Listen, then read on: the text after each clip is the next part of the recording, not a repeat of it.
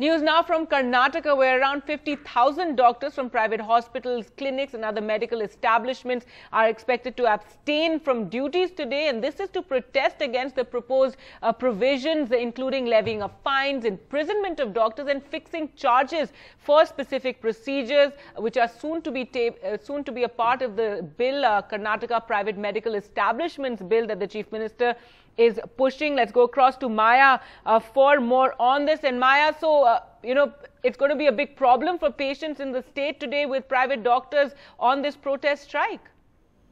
Well, many hospitals across the state are closing their OPD services for the day.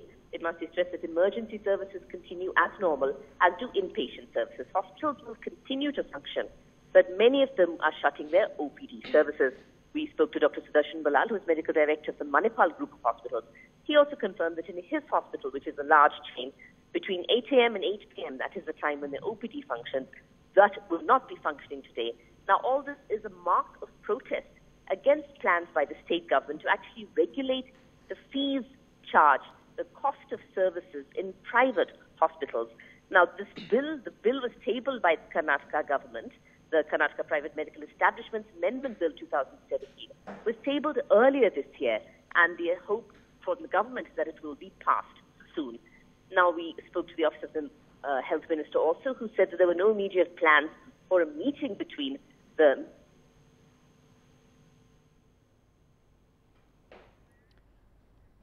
All right, Maya, they're giving us the latest details. So 50,000 private doctors on strike today against this bill that seeks to control private hospitals. And but as Maya was saying, emergency services are working. OPDs are closed in private hospitals today.